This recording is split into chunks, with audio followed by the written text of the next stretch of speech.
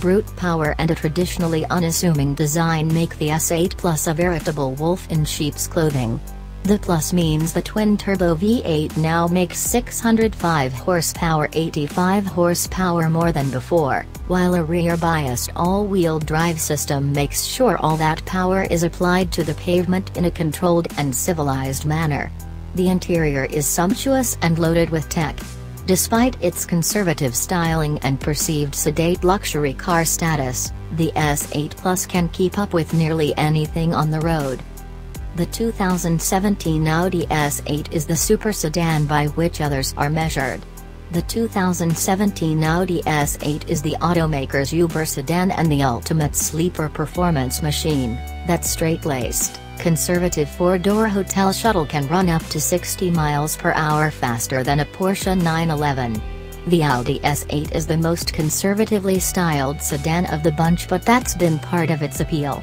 Since it exploded in the film Ronin, the Audi S8 has been a wolf in sheep's clothing. Its anodyne curves belie the giant twin-turbocharged V8 underneath. Like other Audis, a drive select system marshals the car's potential. Select from comfort, auto, dynamic, individual, and efficiency modes to dictate steering heft, throttle response, shift speed, suspension damping, and rear differential activity.